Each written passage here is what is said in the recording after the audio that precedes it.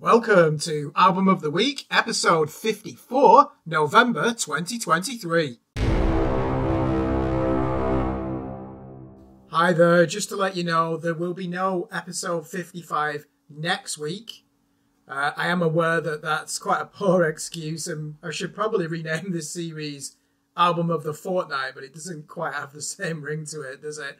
That's because I'll be attending a metal festival in the market town of St Neots, Cambridgeshire, on Saturday, November the 25th and Sunday, November the 26th. The festival is called Grimfest, and it's packed with some of the best bands in the southeast of England. But I will be returning the week after with episode 55. Anyway, for those of you new to this channel, here at Scream Blast Repeat, we bring you all things extreme metal, prog, and dark alternatives. You can read our daily reviews at www.screamblastrepeat.com. As a reminder, our definition of Album of the Week means our favourite record from a short list of 8. Today, we review the sophomore album from Massachusetts death metal quartet, Fuming Mouth. Their new LP is called Last Day of Sun, and they released it via Nuclear Blast on the 3rd of November, 2023. Massachusetts metal heroes Fuming Mouth are thankful to be here. Vocalist and guitarist Mark Whelan received the diagnosis everyone fears in 2021 when doctors explained that he would need chemotherapy to battle the acute myeloid leukemia spreading through his body. He got the all clear this year, but the near-death experience scarred him for life. Now signed to Nuclear Blast for album number 2, Fuming Mouth have the stage they deserve to tell their tale of survival. Last Day of Sun is a journey through pain, anguish, and misanthropy, festooned with quiet moments of triumph and relief. The borders between hardcore and death metal have always been transient to the members of Fuming Mouth, and you'll struggle to distinguish between them in the opening 2 tracks. Out of Time subsists on humming guitar swells and screeching feedback until Whelan introduces the first frontal assault with a desperate scream of "I'm out of time," as if reliving the darkest days of his illness.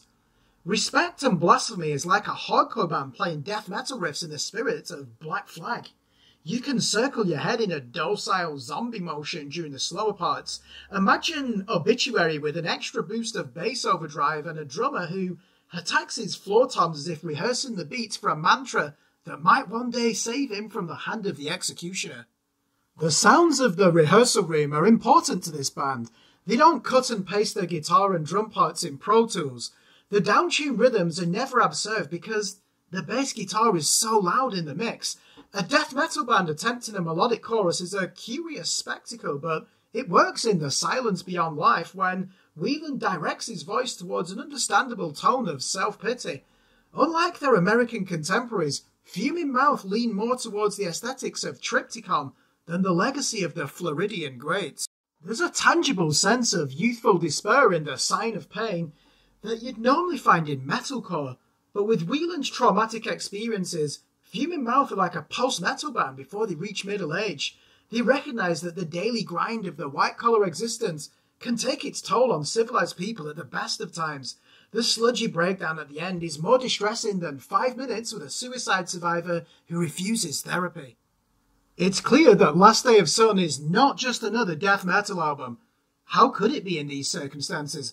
Listen to the imperfect voices harmonize over the clean guitar pickings in Leaving Euphoria, like malnourished POWs praying for the mercy of a quick death. I don't want to be here anymore, laments Whelan.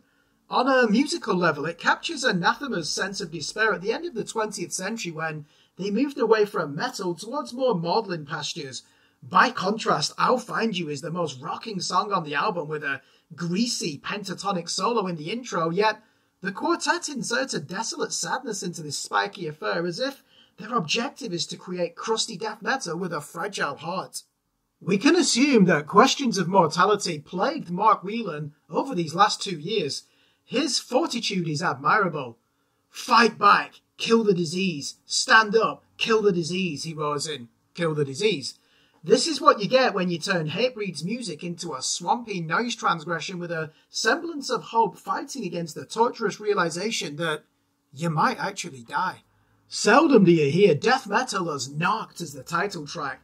You could be listening to Celtic Frost's 2006 comeback album in the intro to this song if you isolate the hardcore vocals. The slow death doom posturing at the end is unsentimental enough to make you smile at the prospect of a satisfying death. Fuck this life and everyone in it, screams Whelan in the tragic relapse of penultimate track, Brutal Practices. 45 minutes of misery and pain should be hard to stomach, yet this album has a strange hold over your senses. Songs like R.I.P., Rest in Piss, are little more than hardcore dipped in the killing spree of a death metal fantasy, but you can find light in the most unlikely places. Post-Figurement allows triumphant melodies to break through the mood of devastation like tears of joy. Drowsy backing vocals penetrate between the screams and humanize the grief. Pull me out, I need help, admits Whelan. This is a death metal equivalent of funeral doom. You want the church organ to play forever in the mistaken belief that it will prolong the corporeal existence. Mark Whelan is one of life's survivors, and he can live to tell the tale. Last Day of Sun is his story bedecked in trauma, racked in guilt, blazoned with despair, and enlightened by the realization that staying alive is the greatest of all gifts. And so, after sitting on this album for a week, we award it an 8 out of 10. If you like this album, we recommend you check out the following records: Triptychon's 2014 classic, Milana Kazmata, Casket Feeder's debut record from 2022, Servants of Violence, and this year's Everything Worth Loving album by Elder Devil. Thanks for watching. Remember to like and subscribe to our YouTube channel, follow us on Facebook, and more importantly, please visit our website at www.screamblastrepeat.com for the latest album and EP reviews from established, up-and-coming, and unsigned artists in the worlds of extreme metal, prog, and dark alternative.